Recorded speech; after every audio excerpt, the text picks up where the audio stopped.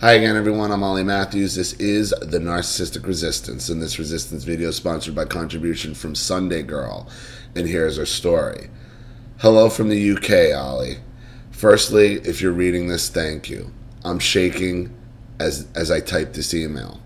I want you to share my story so badly, but it makes me feel so physically sick, angry, and confused to write it down and see it in black and white. But I need this. I need this like oxygen. Your channel has helped me, like others, wake up. I cannot begin to tell you how much you mean to me and how awkward I find it to admit that trusting and believing people or anything is an extremely difficult concept to handle right now. Yet I feel as though you're my therapist, life coach, or mentor, even though we never met, but I digress. I don't know how long this will be, and I truly hope you don't find it too wordy. I'm a bit of a word geek and enjoy writing. It's my only escape. I thought it best to stick to fake names for the purpose of sharing my story and exposing my narcissistic family trait and ex-father of my child. When watching you read your own and other people's stories, I think it adds much needed gallows humor. So here it goes. While watching one of your videos yesterday, I got a flashback, an exact quote another narc parent had made, saying they needed more children because we messed you and your brother up. When I was 14, Top Cunt said this.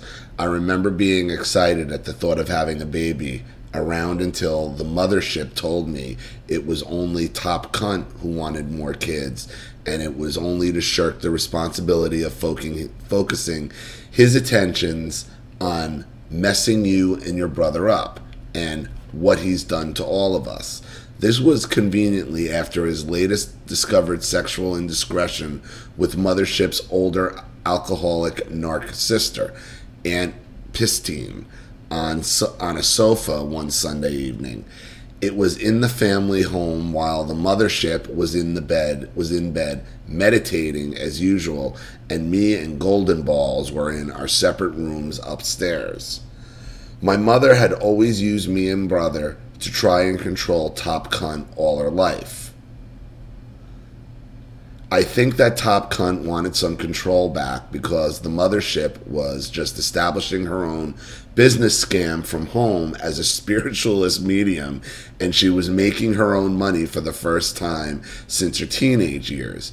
Top Cunt being pissed off about it was just a bonus for the mothership. She was getting so much supply through the people she was helping on a constant basis. Now she felt that she had the power play to refuse to do as Top Cunt was requesting by giving her career at 40 by giving up her career at 40 to have a newborn baby again and revert back to being isolated and lonely. Mothership had chosen to believe Top Cunt over Auntie Pistine and just disowned her sister and carried on.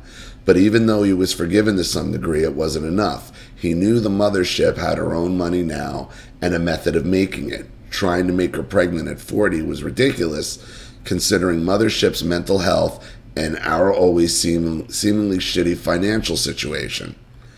Top Cunt punished her by starting an emotional affair with his older brother's 24-year-old girlfriend, which later turned physical. Mothership was so consumed with spiritual success and power, she didn't even notice Top Cunt was never home. I discovered his text to his side piece. I was 16. To add, I wasn't snooping. Top Cunt didn't allow me mobile phones because they would give you brain cancer and fry your brain slowly like a microwave. So even if I ever wanted to contact anyone, it'd have to be on Top Cunt's phone, which he would sometimes allow. Yeah, I'm sure, and that way you had access to all your girlfriend's numbers. Didn't he? But if you're texting and calling all your girlfriends on his phone, then he could probably do the same. I wonder if that's in the story anywhere. He had fallen asleep drunk in his hideout, the kitchen dining room, which is the only room he uses, awake other than the toilet. He also sits when he's too drunk or tired to stand. So he was asleep, slouched half on a chair, the other. So he was asleep, slouched half on a chair, the other on the floor, and I decided against waking him up for permission and saw his phone next to him. This was the millennium, so it wasn't a smartphone. It was a simple Nokia 3210 with a keypad and a tiny screen with a very small internal memory. The phone was open on flirty message from timber merchants. Admittedly, I hadn't ever met anyone who loves wood and joinery as much as Top Cunt. But sexing a wood manufacturer's was too fetish. I knew it was an alias, and I knew Top Cunt was messing around again, but I was petrified of doing anything about it at first because he scared me so much. I did tell the mothership, because she groomed me from birth, that Top Cunt was a drinking, philandering meathead who controlled her. I wanted her to leave Top Cunt. I thought if he left, she'd finally be happy and stop being the way she was. No, she's hiding behind him. Telling the mothership only furthered my abuse and alienation naturally. The mothership made me her secret spy. She got disguises for me and had me following Top Cunt and surveying him sometimes for days. She wouldn't confront him, just wanted proof, physical proof. I don't know what she expected me to do at 16, but I felt I was doing what was right for my poorly abused parent. When she eventually did confront Top Cunt, she used me to fight for her, standing behind me. Top Cunt was going to get violent when I threatened him. I told him he was no longer welcome at the house and called him a cunt. This was the worst possible thing I could do, so I did it. Top Cunt was blindsided as he left and didn't speak to me for months. Both the mothership and Top Cunt have different realities, and because they have distorted my reality for so long, I feel I need to get it all out on paper to try to unravel the horrible ball of wire wool in my head. Even though Top Cunt is the overt narcissist in the house, the mothership was a lot more proactive and dedicated to infecting with her own perception side. I told you. The one you think is the enabler or the abuser is usually the abused is usually the one pulling the strings. The mothership and Top Cunt met when she was 19 and he was 18, and they were still living at home with their narc parents. Top Cunt was working as an apprentice carpenter, and the mothership worked days at a market stall and an extra job at a bar at nights. Top Cunt liked to drink, fight, and fuck. He was very alpha, social, and sexually promiscuous. He had lost his virginity at 13 and went on to have numerous conquests, extramarital, naturally. Why do you know this as her daughter? As the daughter, why are you... The fact that you know when your father lost his virginity, I mean, that's crazy.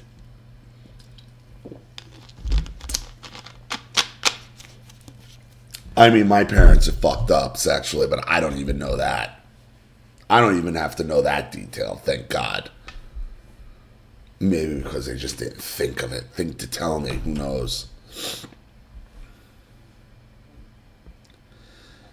The mothership is socially awkward waif covert narcissist. The mothership's other sexual partners include only spirits, aliens, and demons.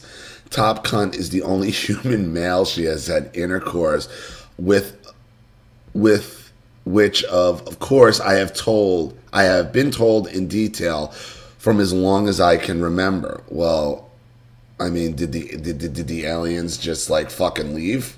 Like, what happened? They kick her out of the spaceship afterward? Like, what happened? Like, what an asshole aliens are. She probably told all her friends, don't date aliens, they only want one thing.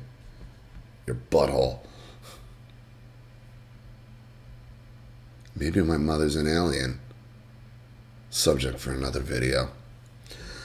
The mother still insists on cheating. Sometimes I wonder if that makes her think I wouldn't think her so weak to let her husband fuck around their entire relationship. The only other physical or dating experience she had was with a 19-year-old for a few dates when she was 16. Apparently, he died tragically in a motorcycle accident shortly afterwards, but she spoke about him all the time when I was a child. She used to say he visited her when she was sad about Top Cunt and helped give her spiritual messages from the other side. I bet he delivered that spiritual dick. You know? She's carrying on relationships with spirits, demons. Wow, this is nutty. The whole spiritual abuse came from the mothership, requires its own message because it's so extensive and insidious. Yeah, it is. But for now, Top Cunt was raised Roman Catholic by two religious narcs with 7 brothers in a 3-bedroom house. The mothership was raised in an ambiguous religion by a malignant narc mother and enabling slave husband, with 2 narc sisters who managed to both hold golden child status due to a 14-year age gap between the youngest and the mothership, who was the black sheep. The mothership didn't speak to either of her sisters, and both her parents are dead. She loved her father but hated her own mother, who she says abused and neglected her, yet treated her sisters like princesses. It was the typical Cinderella story. During their childhoods, both the mothership and Top Cunt claimed to have been abused mentally, physically, and verbally. The mothership says she was abused sexually by people outside the family, once at 6 at school, and another time many attempted assault or sexual harassment throughout her younger years. Top Cunt would never have admitted to sexual abuse, even if it occurred in his childhood, and speaks nothing but glowing praise for his extreme religious and strict father and mother. If anything, uses his abuse as a measuring stick to how soft he is on me. They were only dating for 6 weeks when Top Cunt was arrested and charged with fighting in a pub, but it was mistaken identity apparently. He got a few years out in 18 months. He was moved around a lot, but never talks about his time inside, only retells 2 stories. He was jumped in a shower by a large group and fought them off, wet and slippery and naked, the most vulnerable you can be, but I had him. I tried to ask if he was very assaulted once, and he responded very aggressively, claiming, no man would get near my asshole. After his shower brawl, he cleverly befriended a retarded, thick meathead who had the mentality of a child, with comic books and candy to be his personal bodyguard. He never got into any more trouble. I never questioned how it seemed so strange. Only 2 things happened during nearly 2 years of constant prison time, but he wouldn't answer anyway. Top Cunt talks in sayings, quotes, and life mottos. That's it. No substance. He has a selection of stories I call the joke jukebox that just circulate over and over. They're all long, they're all pointless, and they're all either to illustrate how amazing and right he is all the time, or how funny and popular he is. He has the biggest ego of anyone I have ever met, and people think he's dry or playing arrogance for the laugh, but it's all deadly serious, and only his immediate family knows this. Top Cunt's favorite phrases are, "Do as I say, not as I do. Even when I'm wrong, I'm right." I've heard that one. "At the end of the day, I'm your father. What I say goes. I don't want to hear it.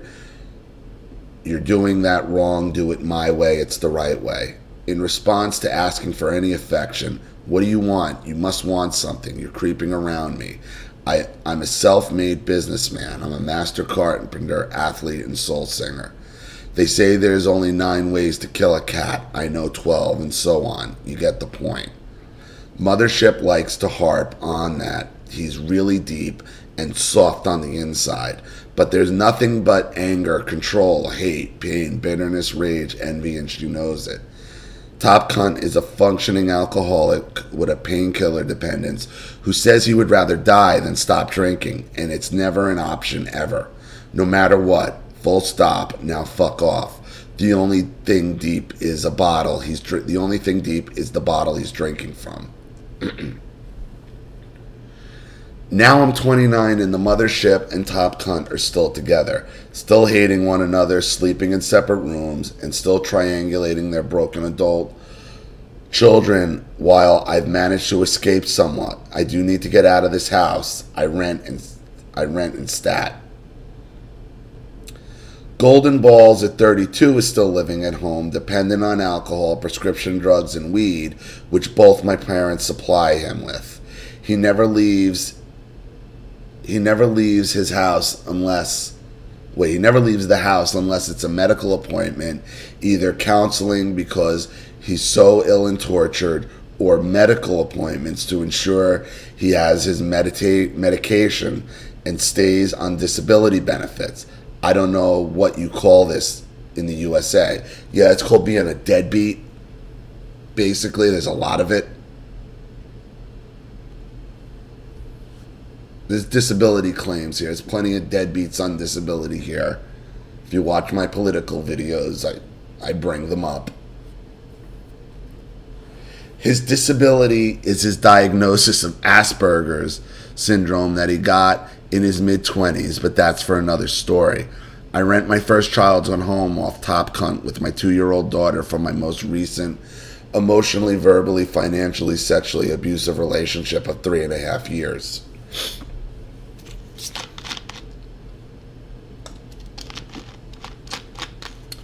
I only woke up to my relationship with the narc after posting on a forum, Mumsnet, asking for advice on my situation with my partner and his abusive family. Some kind woman directed me to a book I highly recommend called Why Does He Do That? Into the Minds of Angry and Controlling Men by Lundy Bancroft. While it didn't help me learn about narcissistic abuse and the reason for me ending up in this situation, it didn't give me the validation and fear to leave. I managed to it did give me the validation and fear to leave. I managed to escape to a women's refuge on the 2nd of April 2016. Now a day forever etched in my mind. My daughter was 9 months old and all I had was her dismantled cot and mattress and a few bin bags of clothes and some toys. I previously left Mad Mac twice, just before I found out I was pregnant and then when my daughter was 6 months old. But the abuse incurred at home from my family, where I sought refuge, always drove me back to Mad Mac during his hoovering and love bombing upturn. It's been the worst 18 months of my life since then, and that was after I left the relationship. It's true when they say that's when the real battle starts. Top Cunt is still trying to encourage me to start the relationship, despite the severe effects it was and is still having on me and all my daughters. Contact starts and ends up, yep, you guessed it, their house. 5 months ago, I was actively suicidal. I had a complete mental collapse and I was so desperate to die, but I didn't know why. I felt so much hate, confusion, and fear. I just wanted it all to stop. The intensity of my impulse to die scared me to my GP's office for an increase in my antidepressants. I refused, but instead pushed into a self-referral for CBT. I had been through this process twice before. CBT didn't work for me, and the waiting lists were 6 months plus. I left the appointment feeling defeated, but put through my application regardless. I knew killing myself wasn't an option at 21. I was a single parent who needed to get better and well for her daughter. Within a few days, I had a phone call from a very concerned woman. She She said she was from the self-referral team and she had read through my application and they wouldn't be able to help me, but had referred me to the crisis team. For example, mental health assessment. I was astounded. My heart shot through the floor and I felt myself starting to slide, starting to dissociate like so many other times before. I knew I had to call you because you really do need help. That much is obvious. I felt a wave of validation, but I still couldn't respond to this female voice. Have you heard of the sugar refinery for personality disorders? I think that would be helpful. I will send you some correspondence and a letter discharging you from our services stating why we feel we can't treat you. Finally, words forming in my head and making sentences before I could say anything. She was saying goodbye. I dropped to the floor and had a panic attack. I thought I was going to die. My daughter was in the living room in her high chair eating toast. I could hear her chattering away, but I couldn't get off the floor. I was petrified. I was frozen. My muscles had seized up. I was shaking rapidly on the floor. I didn't know if I was having a fit or if my muscles were just in spasm from the adrenaline. My phone was still in my hand, locked when I saw Angel was calling. I picked up using my chin because my other arm was locked under me, helping to control my legs from kicking, keeping myself in a ball. What are you laughing at? What are you laughing at? The mothership was laughing along to my tears.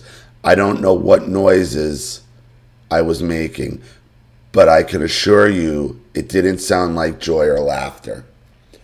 More breathless, deep sobs and some groans and guttural pain. I couldn't speak back, so I just listened to her asking me to speak over and over until I hung up the phone. 40 minutes later, she walked through the door and found me on the living room floor, sobbing silently while my daughter was playing with her toys. Oh, love, what's the matter? Her voice was full of patronizing, feigned care, and it just made me cry more now, audibly. She tried to hug me, but I pushed her away, something I've always done since a young child. Don't push me away. Give me a cuddle. Let me make you feel better. She made me feel sick. Can you and Dad have Penny tonight? I'm really scared. Scared of what, love? Anyway, emphasis on the love. Always emphasis on the love. I didn't understand what she found so hard to understand. She knew I had left an abusive relationship and was continually terrorized by Mac Dad and his narc family. I had relapsed with my depression, self-harm, my eating disorder, and I couldn't fit into clothes I could fit into a clothes for a 10-year-old. I looked like a corpse, not a young mother. How did she not know that I was just asking for some time because I didn't want my daughter to see me like this? After a 2-hour stay where she talked about herself and even told me she needed me to help her with some things when she was feeling better, she finally left with my daughter, giving me a small window of reflection time where I could watch YouTube videos about abuse recovery, write it in my journal, and try best to heal myself. The next morning, the post came, and a letter from the self-referral CBT agency had sent the letter and information as they said they would. I couldn't believe how quick it came. I didn't want to read the letter at first. I knew it would make me vomit. Thinking about how it would make me vomit made me vomit 3 times before I could open the letter.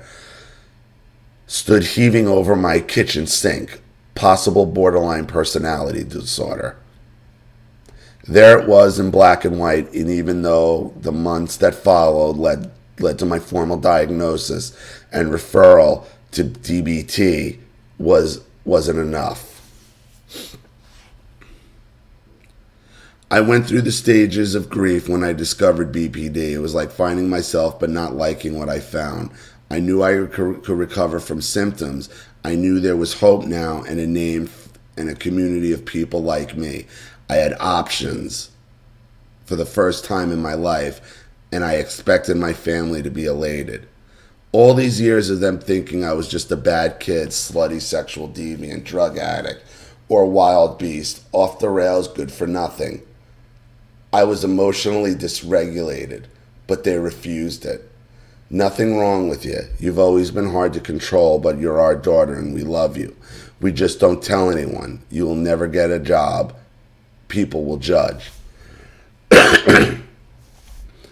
I even called Mad Mac to apologize for any part in our relationship problems. I became convinced that I was crazy like everyone always said I was, and life would be hard, and I couldn't have more kids or get married, but I could help other people like me, and I could be the best mother to my daughter as possible by making sure I didn't mess up. Mad Mac loved it, of course, saying he always knew I was a crazy bitch, but he loved me anyway. He started rehashing old arguments or events of abuse and reframing it around my BPD. I mean, I hope you realize how bad BPD is.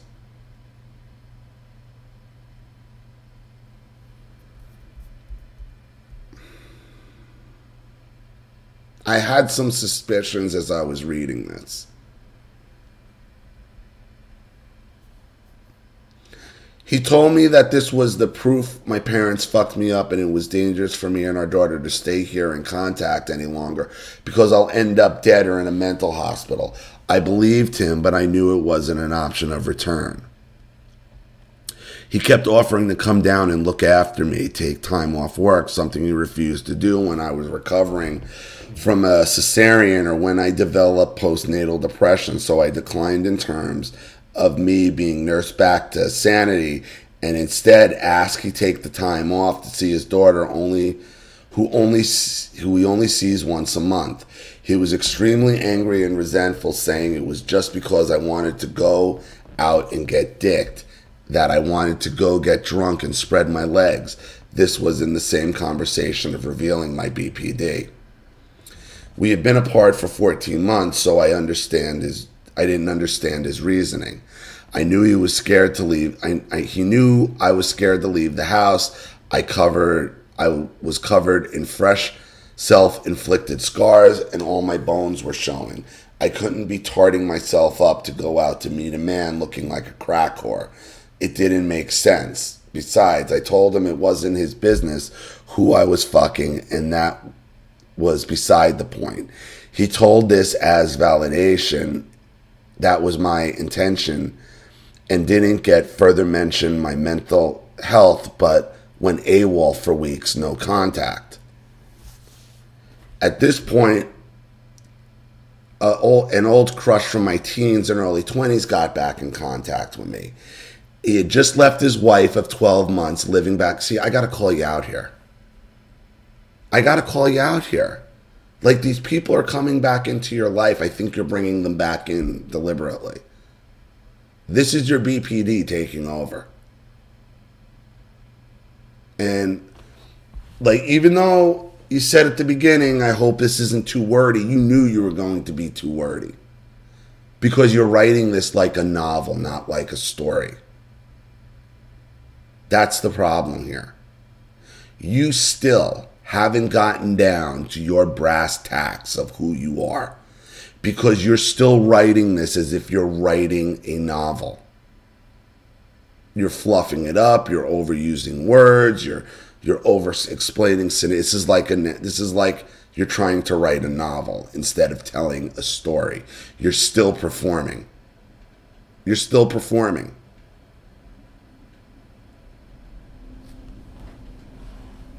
Everything's explained in the most drastic of terms.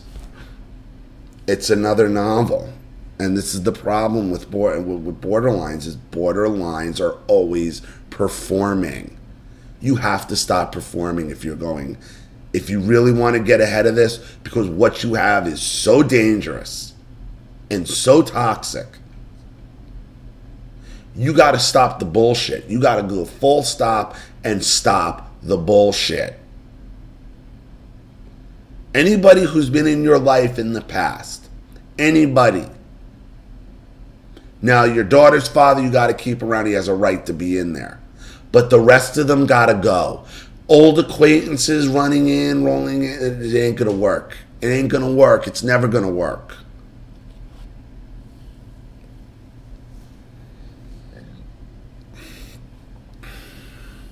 He had just left his wife of 12 months and was living back home with his dad.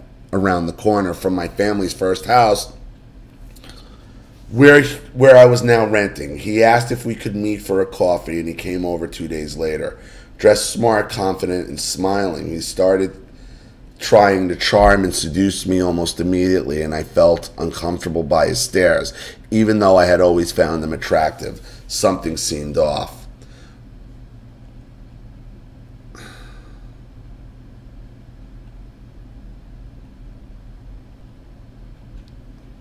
Within an hour, he told me he was in AA, had hit rock bottom after attempting suicide by jumping off a cliff, surviving to explain to his wife why he did it. He got help, claimed sobriety, but some months later, debt uncovered, thefts uncovered, and secret drinking. He says he left, but I hope she kicked his ass out. They were married 12 months, and he says he never loved her like that, but he didn't know what else to do. She had health problems, and he felt sorry for her. Right, you just keep bringing in the same type of abusive, drug-riddled assholes as your father. You keep doing the same thing over and over and over again. He was smug about the wedding, saying it was a really good day, and it didn't matter because he didn't pay for it. Her family did, and they were rich anyway. I knew I didn't want a relationship with someone capable of that, considering that they were 10 years together and 6 years cohabitating before they even married. This woman believed this man to be the love of her life. I considered him slightly sociopathic at the time. He did manage to convince me he deserved happiness too, and that's why he left. He was getting clean. He went on to say his alcoholic, abusive mother was dying of cancer and he didn't care because she was still drinking, etc. I felt so sorry for him and the pain he was going through, battling feelings of hate and guilt towards an alcoholic parent. I knew it too well. The conversation took a turn when he started reminiscing about our past. Everything was how obsessed, crazy, and hot he was for me. He had a monologue of sleaze that rolled off his tongue. It was so amazing. I was so funny. I was so sexy. He had been in love with me from 16 plus, but too scared to make a move because I always had a boyfriend. It was so calculating. In the space of a few coffees, he was trying to love bomb me after no contact for 10 years. I just didn't understand why the need for manipulation. What's wrong with people? Because he's another borderline. That's what they do. They never stop performing. Luckily, I escaped this narc's clutches and didn't get swept in by his love bombing to the extent I would have 4 months previous. I knew I was vulnerable, that is blood in the water for narcs. This was further proof something around me was happening, and seeing it all play out with a fresh perspective alongside a court case in 2017 regarding my daughter that has forced me to take action and go no contact with my family. The mothership and Top Cunt refused to support me with their blessing or offer support at all for that matter, even refused to give me a lift to the courthouse or legal advice. In fact, they actively tried to stop me and sabotage it. The mothership even told her psychiatrist I said I wanted to kill my daughter and myself. Lies, of course, which were denied. But I was taking Mad Mac to solidify contact so he couldn't keep trying to control me and our daughter. Not to take access away, but to promote it. I was still being dramatic, causing trouble, and looking for a fight. Looking for a fight because I wanted my daughter to have her father, because all my life, all I wanted was a loving mother and father. Then the penny finally dropped as hard as it could. It cut me like a fire. These people don't just not like me, as they would intermediately say all my life, but they hated me. They loved me as long as I continued to play along with their obvious attempts at control and abuse. And I would never truly recover from my abuse, because it wasn't just Mad Max abuse that was making me want to die, but it started much, much younger than that. Like my suicide attempt at 10 when the mothership didn't take me to the hospital, but berated me instead and forced their fingers in my throat and agreed with golden balls to hide it all from Top Cunt because he would be furious with me. That's when I knew I was nothing, worthless. I didn't really live in reality after that until I started running away or getting chucked out in my teen years. It was then that parents of families would tell me my parents were wrong and sick. I didn't know who to believe anymore. I just wanted to be able to do what I wanted and who I wanted to be, and be who I wanted to be. I just wanted to be left alone for most of a year's time, despite having the feeling of loneliness. I used to write plays and songs and rap lyrics. I'd perform in front of my mirror and dream of being a singer and an actress. It was all I ever wanted and all I could ever be, I was told all the time. I was too fat, plain looking, tone deaf, clumsy, uncoordinated, awkward looking. My legs were too fat, so was my bum. I had an awkward shape and goofy teeth and bushy eyebrows, apparently. I needed plastic surgery, I was told by the mothership when I was 9 or 10. She was very serious about this. She said I didn't understand why she was so small, petite, olive-skinned, blonde with big dark blue eyes, and I was so large and dark and pale-skinned with gray-green eyes. I was devastated. The mothership was beautiful by my definition, so I couldn't be. I was always blamed on Top Cunt. It was always blamed on Top Cunt. You get that from him. That must be his side. She's always called me by Top Cunt's surname. You really are a cunt, or your cunt's a little cunt sometimes. It was awful because the mothership hated Top Cunt. She told me every day, and Top Cunt didn't like me and was annoyed by me. I was too loud and opinionated, and he told me that too. She said you can love someone and hate them at the same time. It didn't feel fair. The mothership never liked Golden Balls. In fact, she worshipped him. It was exactly like her temperament, looks, and spiritual gifts. I was apparently just like Top Cunt, angry, controlling, wild, and violent. The mothership and Golden Balls punished me as Top Cunt's replacement. They were best friends with a secret relationship, more like husband and wife, but it was just the alcoholic adulterer spawn. Even Aunt Pistine said when I was born, yuck, she looks like him.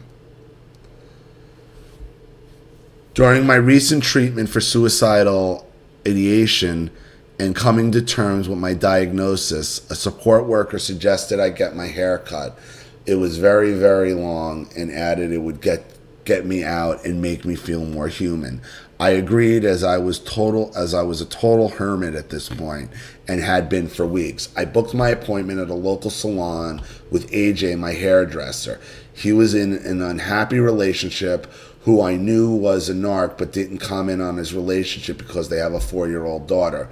We listened to each other gripe about liars and bad parents. He was no contact with his mother, who said he was a vile person. I heard about his mother, and she is a vile person. He had just found out about his dad, his mother's second husband, who had walked out on him and his 2 brothers. To her first husband, and he was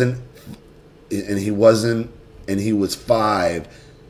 When he was 5, wasn't actually his dad at all, but a man who has been snared by a very malignant, dangerous narc woman. AJ couldn't find out who his real dad was. All he told was lies and sent on wild goose chases. After over a year, he found a lead on a man she had an affair with around the time she was conceived. The man had died just a few years earlier, having to leave behind his own family. One of the daughters agreed to provide DNA, but the results were inconclusive.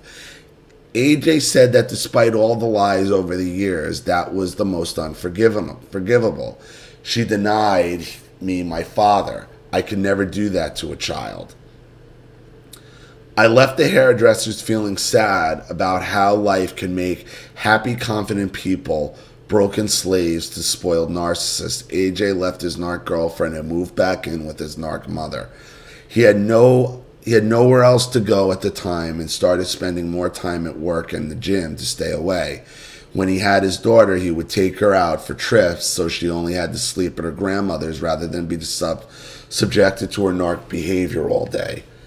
He said he left one bad influence and didn't want to be impressing another on his daughter. Maybe me and AJ were falling in love and I knew how I could trust my instincts after time. All this hurt after all this abuse. You need to stop seeking out people who've been abused. No, it's only going to end bad again. And by over-explaining it and getting involved in his entire story is not good for you. You need to get away from all of this. You are trapped in a cycle of always performing and then trying to write a novel about it.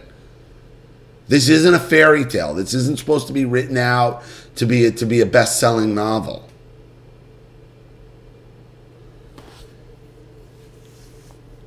Get rid of him, the mothership said. You have to think of your daughter now. Put your daughter first. It's not about you. My daughter had only met AJ in the contest of being my hairdresser and having a few play dates with his daughter. She didn't see him naked. She wasn't exposed to anything sinister. I don't understand why the mothership and Top Cunt refused to meet him and have a meal with him as his treat. The mothership said it was Top Cunt that was refusing down to loyalty to Mad Mac. I told the mothership I was upset because I was his daughter. She said, "You know what he's like. He really likes Mad Mac. He wants you two together again.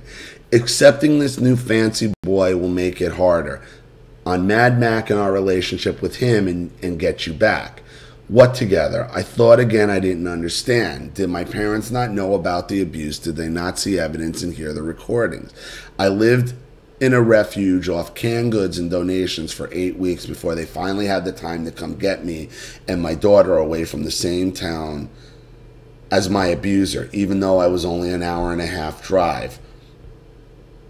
Mad Mac had stripped me of all finances unbeknownst to me and carefully insured at the time of registering our daughter for the National Child Benefit received by all to be him as the legal guardian of our daughter in terms of security to control any and all benefits she was entitled to or me through extension. He had finally abused me for 3.5 years and now was determined to starve me and his baby back into his lair. I didn't know how long I could take the abuse, and the gaslighting was intense isolation in that woman's refuge. I was petrified to go out in case he saw me and knew where I was staying. Mad Mac was still having access with our daughter, but he didn't want to see her without me there unless he could have his own narc mother around to help him. 3 months into my relationship with AJ, which has been us both learning about narcissistic abuse, recovering and being better people and better parents, and the mothership becomes desperate for me to break up with him, almost frantic. I told the mothership to fuck off out of my house, and I didn't give a flying fuck what she or Top Cunt thought about me when she told me I was forbidden to live with AJ or marry him, and I defied they would leave. I told the mothership to fuck off out of my house, and I didn't give a flying fuck what she or Top Cunt thought of me when she told me I was forbidden to live with AJ or marry him, or if I defied this, they wouldn't leave me my inheritance. You're not getting it anyway. Don't you think you're marrying him because you're not and this is our house? Oh, wait, don't think you're marrying him because you're not, and this is our house. After she stormed out in narc rage, I wrote down that, so far, this 29-year-old, I've been told, I'm not allowed a part-time job because Top Cunt wants me to train an advanced technical artist to work for him and his business, even though I have zero passion or expertise for this area. I am not allowed to buy the guilt gift car off them.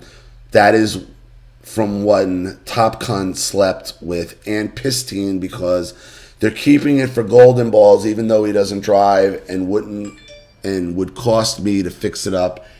Anyway, I'm not allowed a boyfriend because I will upset my abusive ex, which will affect my daughter. I wasn't allowed to decorate my own house before I moved in, and I was reviled for decorating it myself a year later.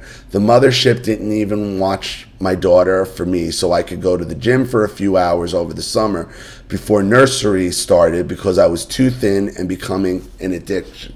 The problem is you keep letting these people into your life and then are surprised by how they're replying. And you're feeding into it with your borderline, with the drama.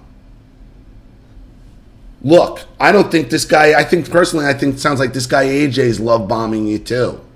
It's the same thing over and over and over again.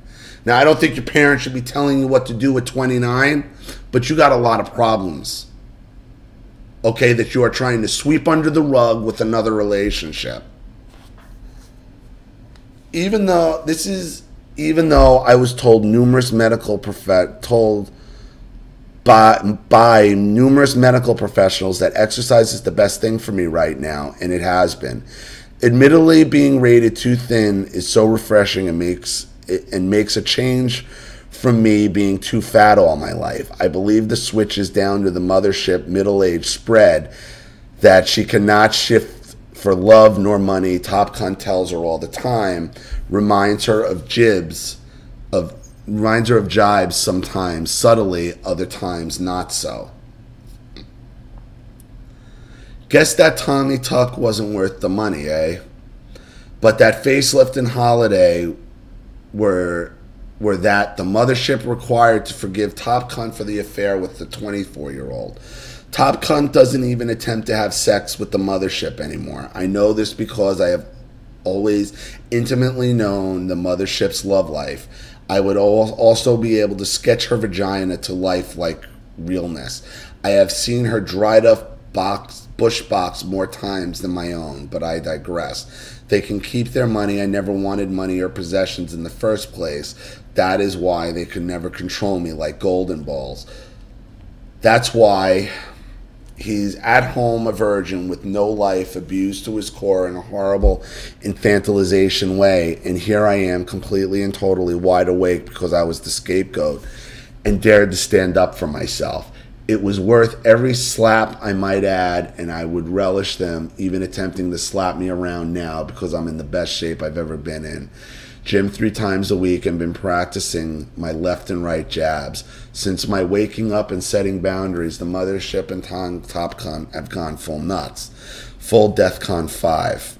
They have been attempting to reset reality every few days. I confronted them both about the abuse, denied, blame shifted, projected, gaslighted, and did the usual circular arguments. They also tried to threaten me again with no money and heavy triangulating me, and Golden Balls, who was up between the ages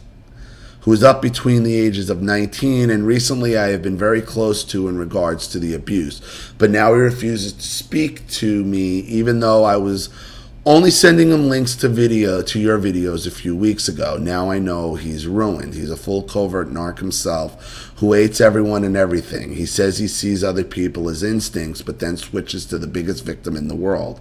He's highly intelligent and, I believe, manipulating me and hating me my whole life.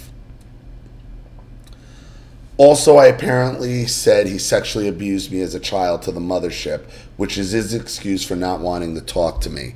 This was a clever move by her twistedness, as I did ask the mothership if I ever told her I was sexually abused, or as a child if I was, because I had a lot of repressed memories that I was working through with counseling.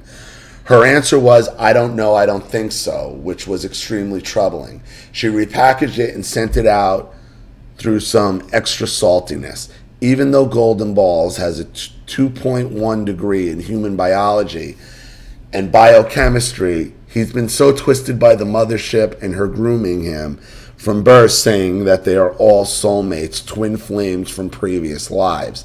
He said that she is the center of his world. He knows he's obsessed with her all his years of therapy.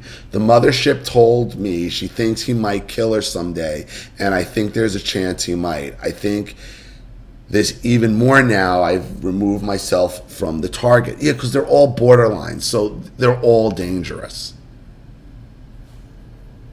Top Cunt has been calling me and saying he loves me and the mothership is unwell. That the psychosis she is diagnosed due to her spiritual delusions. I should just forget the past. When I refused to say, he at least wanted me to see and explain the truth, that he never cheat or leave. The mothership, I told him I didn't give 2 shakes of a donkey's dick if he was seeing whores when he was supposed to be working. That I hope that he did leave her, or failing that, I hope she bleeds him dry. After that, he told Golden Balls he was on mind-altering drugs that gave him false memories. I haven't seen any of them since. I haven't been sleeping, and I feel almost bereft, like they've died. Is this normal? Is it important to grieve, or will that remove the needed anger to stay no contact? I guess your opinion on any commentary on any of how to move forward or tips would be appreciated. So I suppose just sharing and unloading the burden will be healing, will be something towards healing. Thank you so much, Ollie. Sunday Girl. Well, the first thing is you have to realize you're a borderline and they're all borderlines. So it makes everybody dangerous. Okay? And my fear is that you're performing still in this letter. This letter is a novel. This letter is a performance. Okay? Getting a diagnosis of BPD and then going around and waving it around as an excuse for your behavior doesn't wash. It doesn't wash on this channel, I'll tell you that. It doesn't wash, because every decision you made, you knew you were making it. You were just as calculated as your parents were. Now you learned it from them. You're trying to break the cycle. If you're truly trying to break the cycle, you have to realize this BPD shit is toxic. You have to stop performing when you tell this story. You have to just give the facts of what happened and not write it out as you're writing a novel, because people are going to take it as you're performing.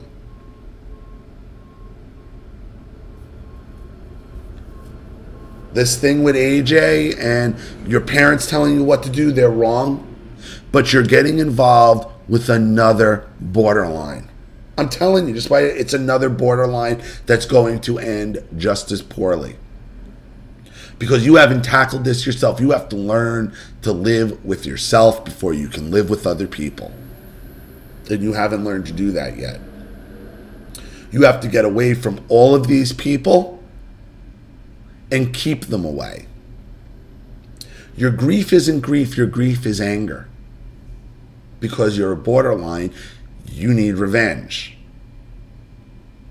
And that's going to keep coming up and screwing with you. It's not grief.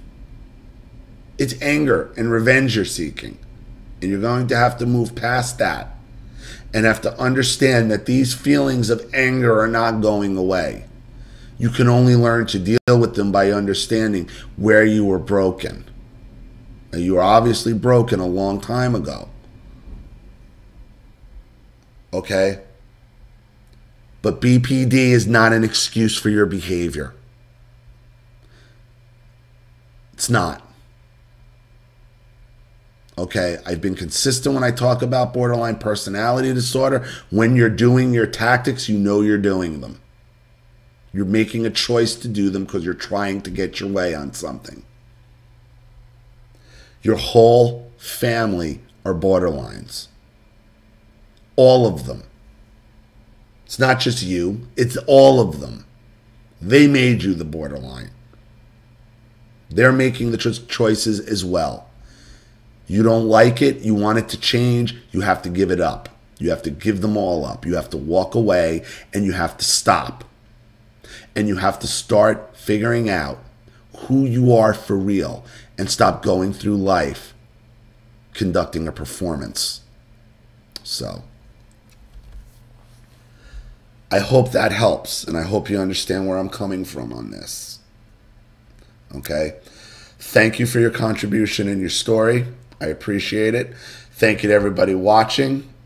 If you're still watching after 54 minutes.